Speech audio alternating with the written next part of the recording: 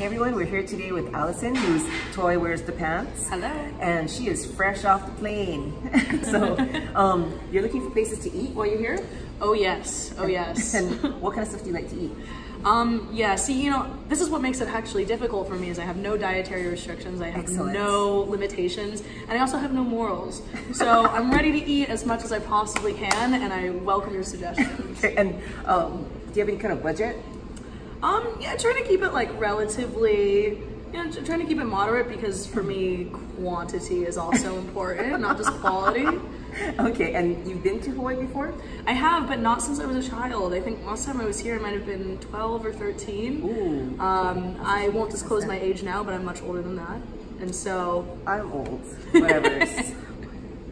Okay, so here's some of my suggestions for Toy Wears the Pants. While she's here, hopefully she hits some of these up, but my niece Kimry, who is holding the camera, is going to take her to some places of her own. So one thing is you need to experience some Hawaiian food and of course poke. So Alicia's is a good start. Okay. That's in Nimitz, and they have Hawaiian food, poke of course.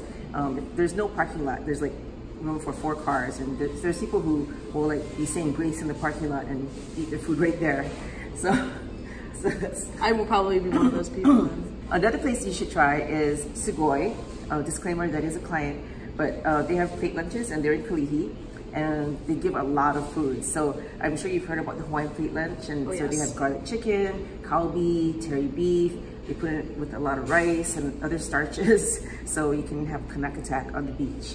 So between those 3 that you just named, do you have a favorite? Ooh, I don't have a favorite. No such thing. That's impossible.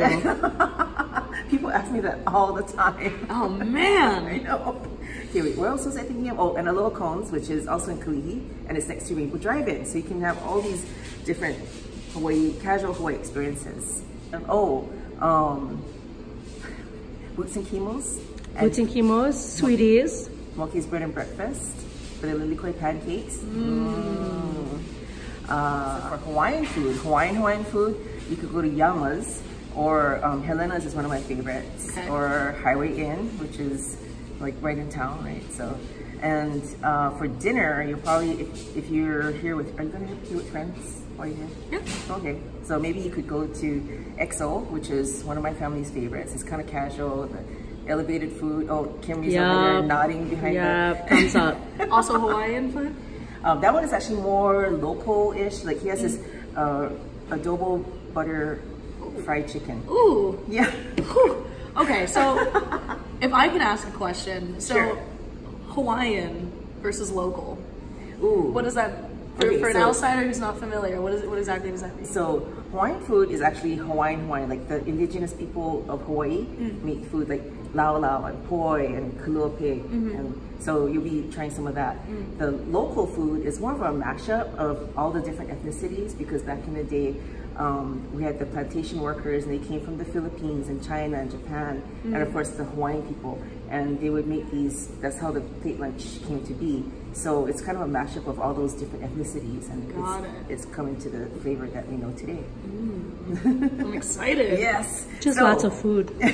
What? Just lots of food. Lots of food, lots and lots of carbs. And lots of carbs. Yes.